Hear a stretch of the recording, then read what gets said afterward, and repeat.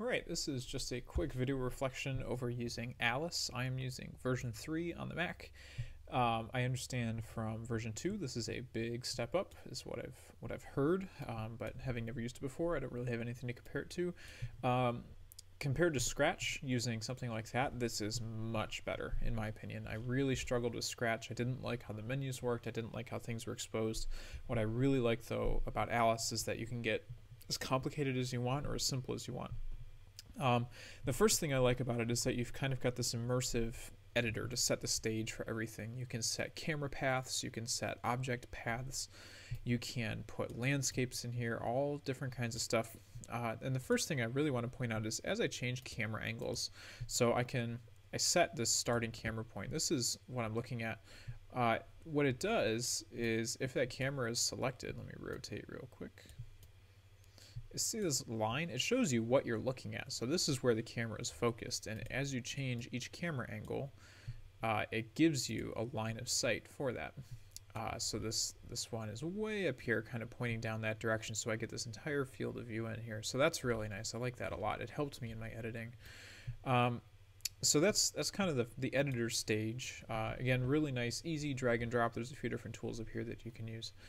But if we jump over to the code, so this is what the code block looks like. So if you've used Scratch, it's similar to Scratch, but I liked how the language is a little bit different.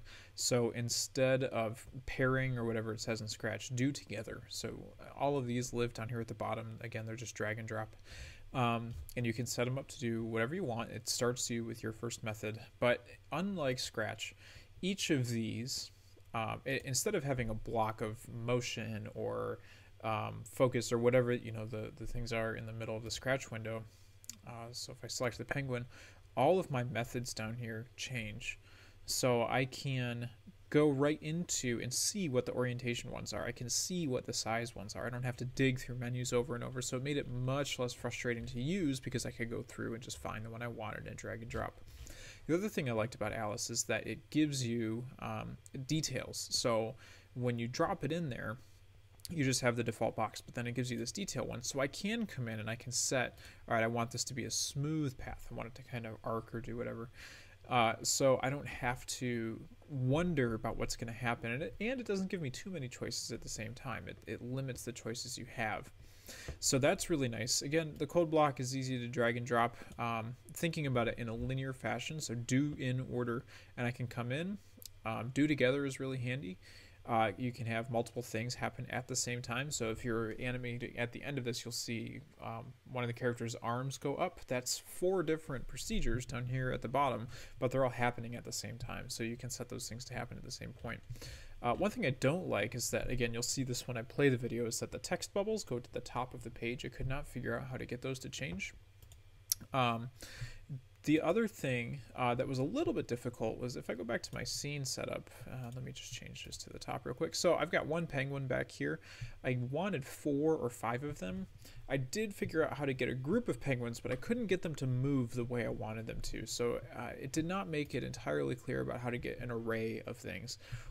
They called them lists, but again, it was hard to get it to work in the way I needed it to. The other thing that I didn't discover right away is that I'd been ignoring the arrows off to the side here. So I was wondering how I can get the penguin's arms to go up if I had to do those individually.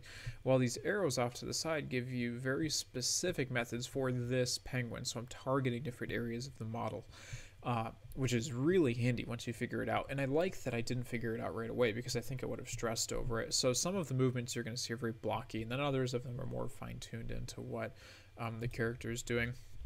So let's take a look. Full screen.